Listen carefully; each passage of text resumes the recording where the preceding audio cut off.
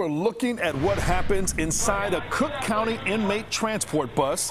Focus your eyes on the inmate highlighted here, how he easily wiggles out of that chain. The inmates then get out and fight each other, and when they're hurt, you pay the bill. For months, CBS 2's Suzanne Lemonnier has been documenting just how often these attacks happen. Some of the video you're about to see may be disturbing. We spent more than 8 months sifting through video like this. Disturbing images of Cook County Jail inmates using what are called blue box restraints as weapons. The restraints have a waist chain with a lock and handcuffs attached to it.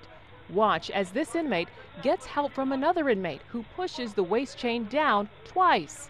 This inmate tries to help another pull his hand out of a cuff. This one tries to get out of it on his own. They're swung repeatedly, leaving victims bloodied and barely able to stand.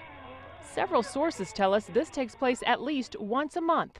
We've obtained 7 incident reports detailing how it all happens inside of these buses. The passengers? Some of our most violent offenders. The cost to taxpayers? Medical bills and lawsuits. Even the sheriff couldn't provide us with a total. We've learned since our investigation the most violent inmates with a history of getting out of their restraints are being transported separately instead of on the buses. Suzanne Lemonnier, CBS 2 News. Suzanne also reports the Cook County Sheriff's Office says on extremely rare occasions, detainees do manage to defeat the restraints. Staff members are regularly trained on how to apply the restraints properly and complete random restraint checks. The manufacturer of the blue box restraint did not respond to our request for comment on the story.